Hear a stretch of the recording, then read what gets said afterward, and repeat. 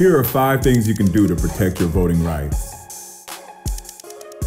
Register to vote or make sure your registration is up to date. Be sure to confirm your registration status before the registration deadline. Make sure you know where to vote. Polling locations can change before an election, so make sure you check right before you go. Check to make sure you have the right ID ahead of Election Day. Ahead of Election Day, make sure to check if your state requires an ID to vote so that you're prepared. Make a plan to vote. You are more likely to vote if you make a plan before Election Day. Know what time you're going to vote and where you're voting. Last but not least, bring a friend. The best way to protect your voting rights is to use them, so make sure you're getting as many people out to vote as possible. Any questions about voting? Call 1-833-336-VOTE or text question to 43367.